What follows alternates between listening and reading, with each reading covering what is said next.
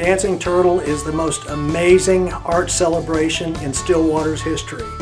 If there's any art that you want to see, come to Stillwater and see it. We've got film, we've got theater, we've got an amazing music program, we've got a dance program, we've got a huge industrial arts demonstration, we've got cars coming, motorcycles, bicycles, you name it, it's happening here at Dancing Turtle. And the kids are going to have a blast. Stilly Arts is here painting faces, and it's a fantastic show for the whole family. It's actually going really well. I think folks are having a fantastic time. There's no shortage of things to do, so people have options. In fact, there's people already lamenting about tomorrow because there's like 5 amazing things happening simultaneously all day tomorrow. So come shopping at Dancing Turtle. It is a celebration of the arts. I mean, one of the things that art is as important as breathing to us. People kind of forget that. You know, it's funny how we can get on a podium and say we don't need the arts, what we need is arithmetic.